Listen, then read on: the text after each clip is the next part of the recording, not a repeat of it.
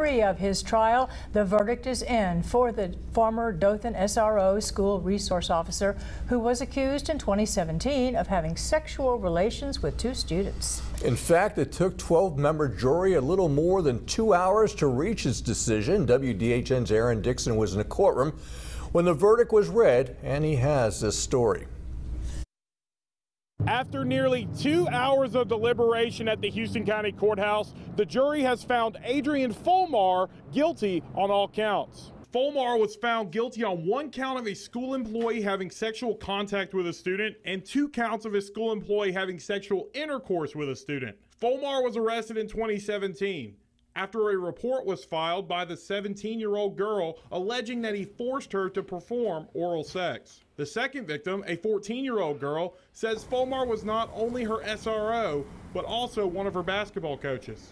Fulmar would drive her home from basketball practice once a week, and in one instant he tried to kiss and touch her sexually.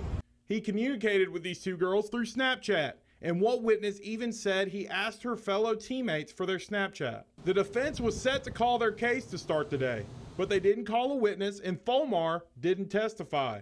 So the case moved straight to closing arguments. During closing arguments, prosecutor John Talbot Jones told the jury, "You are the voice of the 2 girls."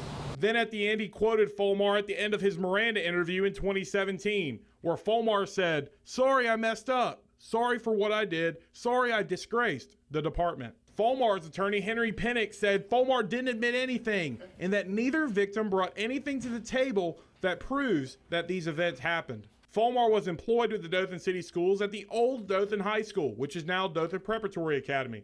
Fulmar's sentencing hearing is set for November 14th at 9 a.m. The state also made a motion for Fulmar to be immediately taken into custody, but the judge denied it. In Houston County, Aaron Dixon, WDHN News for the Wiregrass.